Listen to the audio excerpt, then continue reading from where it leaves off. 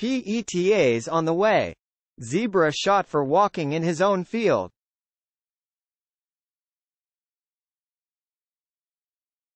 According to an incident report, Pickaway County Sheriff's deputies were sent to Darby Road in Circleville at around 5:30 p.m. to a fenced-in field after hearing reports a man had his arm dismembered by a zebra he owned.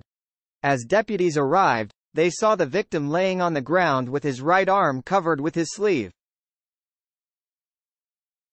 An incident report first listed family members telling deputies that the zebra had bitten the man's arm off.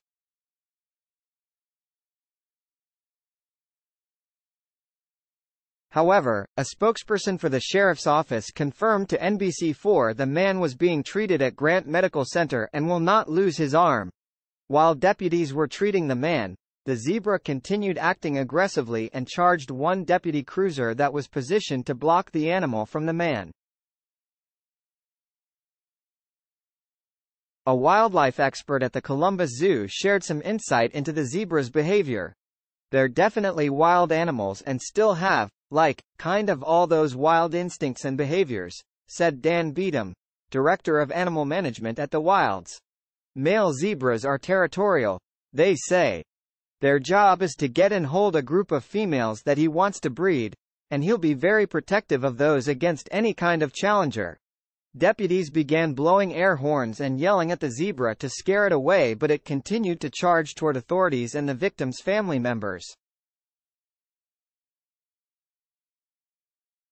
They told the deputies not to turn their backs on the zebra, since that was when it would attack, and gave them permission to put down the zebra if necessary. A deputy then fatally shot the zebra in the head due to its continued aggressive behavior. I told the deputy, I fully support what he did. And reporters talked to some people on the scene there, and they said that they would have ended up doing the same thing if the deputy had not done that. One account from a PCSO deputy in the incident report says the zebra was aggressive due to being protective of about 5 or 6 female zebras that were in the field. According to the Ohio Department of Agriculture, zebras are not considered dangerous wild animals.